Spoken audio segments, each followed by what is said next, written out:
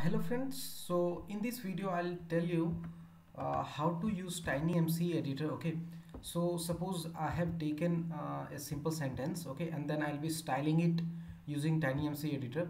So first of all, we'll see the power of Grammarly extension, which I have already told you, because it helps us, rectifying silly mistakes and typos and also grammatical mistakes. So suppose I have written this sentence, as you can see, and there is a mistake, like it has already underlined it, and then when we click on this, it will be able to tell us like what is the mistake. So once we clicked on that, the mistakes will go, and also on the first word there is a mistake, so obviously we'll click on that and then the mistakes will go. So definitely you need to use Grammarly extension, so that we can rectify our mistakes.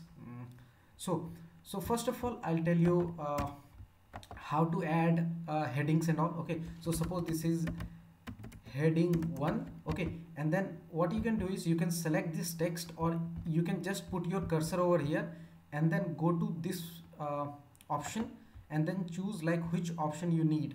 So suppose if I'll be clicking on heading 1, so this will automatically become heading 1. Okay, so again some mistakes, so I'll click on this hello the world. Okay, now this was one of the thing that we'll be using quite often, using headings in our post.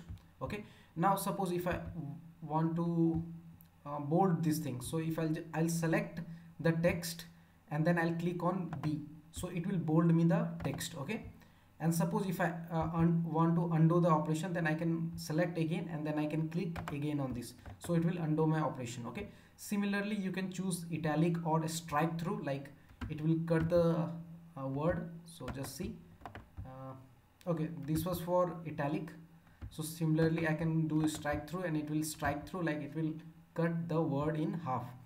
Similarly I can choose the foreground color, like the text color, so I'll click on this and then my text color will become red.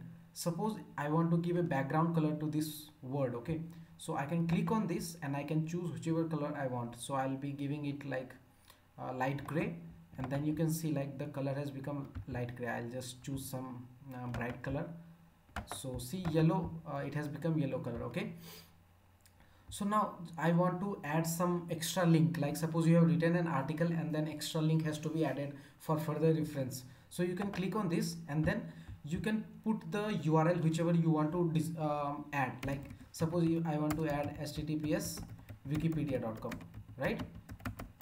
And then what text needs to be shown, like that will act as a substitute. So suppose I'll write as Wikipedia. Okay, and that's all. We need to show only this thing, and then we can click on save, and then you can see like a link has been added where the text that is shown is Wikipedia. Okay, and then once the people click on this link, he or she will be redirected to Wikipedia.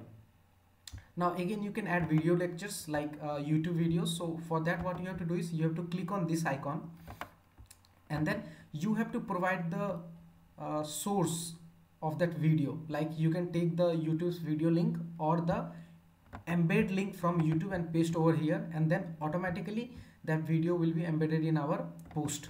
Okay, so now there are more things. One is like suppose you want to see like how the post looks, so you can go on to the file menu option and then click on preview, and then you can see this is the post that will be shown to users. Okay, similarly you can also see you can also paste the content from your Microsoft Word, like suppose you have written an article in Microsoft Word, so you can go to the edit option. Okay, and then you can go into the paste option, and then you can do like Control C, Control V.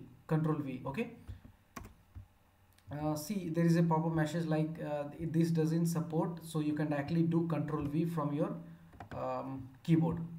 Similarly you can insert more links, and like suppose if I want to add a horizontal line, okay, so I can go into insert option and then I can click on horizontal line, and then a line will be automatically added to this. Similarly there are more tools, like you can see the source code, like what is the source code that is displaying this content. So you can click on source code Okay, and then see, this is the source code, this is pure HTML.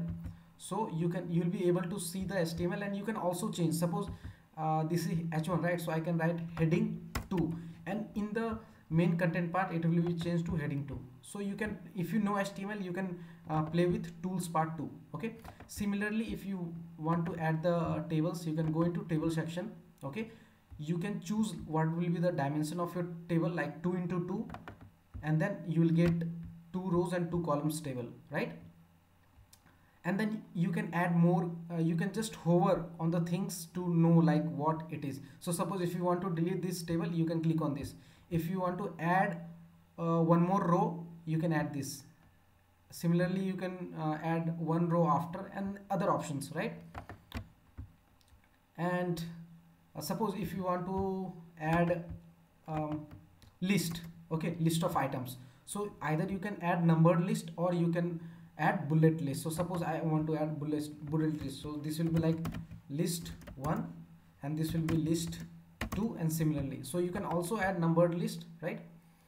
And then suppose I have this content, right, and I want to align this in center. So I'll select this content and I'll go into aligning field.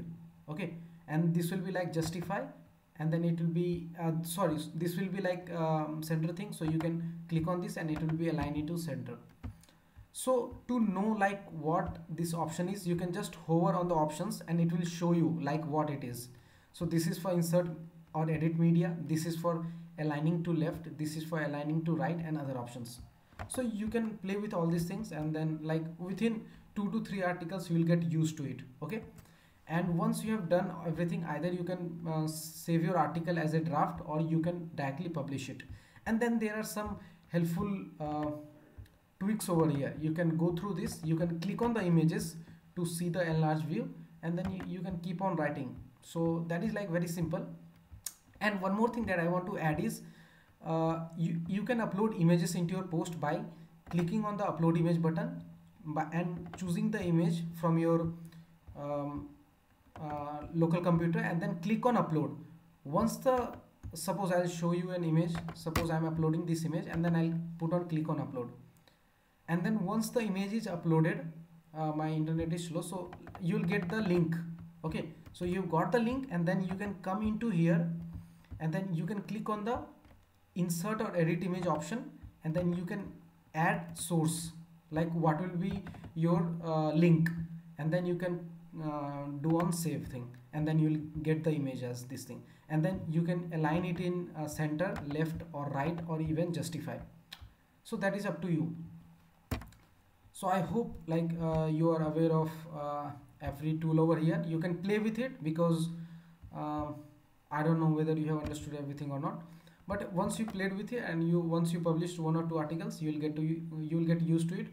So that's all for this one. If you have any doubt, you can post down in the comment section. I'll help you.